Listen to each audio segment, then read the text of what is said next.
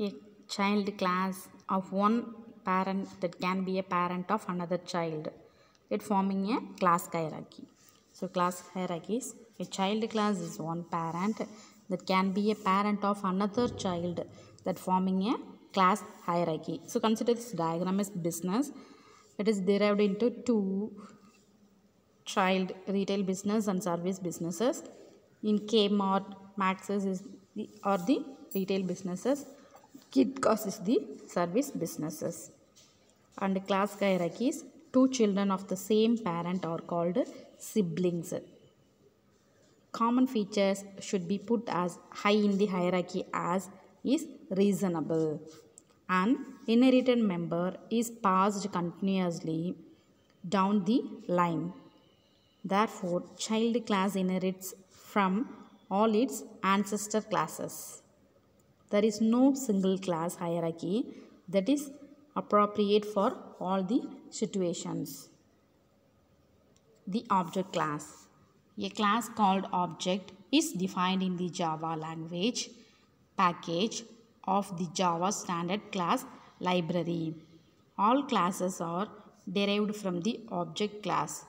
If a class is not explicitly defined to be the child of an existing class, it is assumed to be the child of the object class.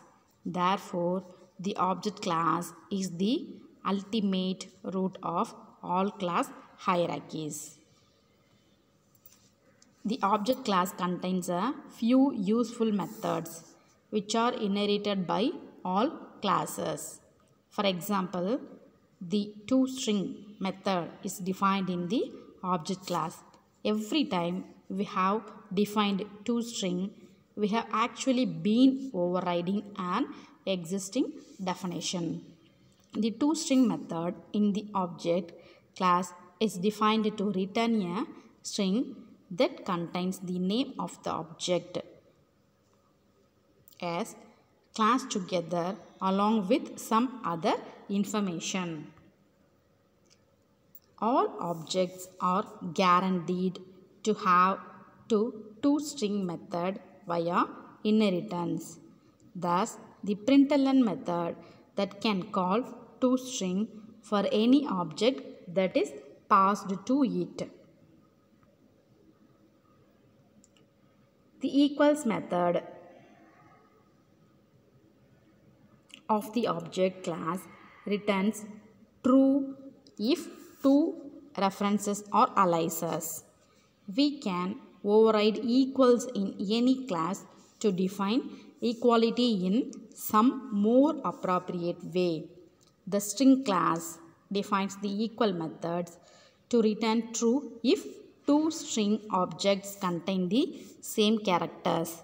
Therefore, the string class has overridden the equals method inherited from object in favor of its own version. The abstract class is the placeholder in a class hierarchy that represents a generic concept. An abstract class that cannot be instantiated. We use the modifier abstract on the class header to declare a class as abstract. Public, abstract, class, whatever. The contents what we are giving over the open and close parentheses here. An abstract class often contains abstract methods with no definitions. That is like an interface does. Unlike an interface, the abstract modifier must be applied to each abstract method. An abstract class typically contains non-abstract methods with bodies, further distinguishing abstract classes from interfaces.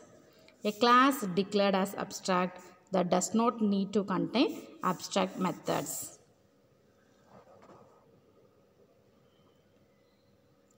The child of an abstract class must override the abstract methods of the parent or it too will be considered abstract. An abstract method that cannot be defined as final because it must be overridden, or static. Static because it has no definition yet. The use of abstract classes is a design decision. It helps us establish common elements in a class that is too general to instantiate. An inherited member that can be referenced directly by the name of the child class as if it were declared in the child class. But even if a method or variable is not inherited by the child, it can still be accessed indirectly through parent methods. A references that can be a polymorphic, which can be defined as having too many forms, that is object dot. The line of code might execute different methods at different times if the object points to changes. Polymorphic references are resolved at a runtime. This is called dynamic binding. Careful use of polymorphic references can lead to elegant, robust software designs.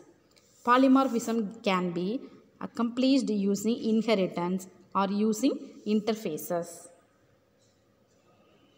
An object references can refer to an object of its class or to an object of any class related to it by inheritance. For example, if the holiday class is used to derive the child class called Christmas, then a holiday reference could be used to point to a Christmas object.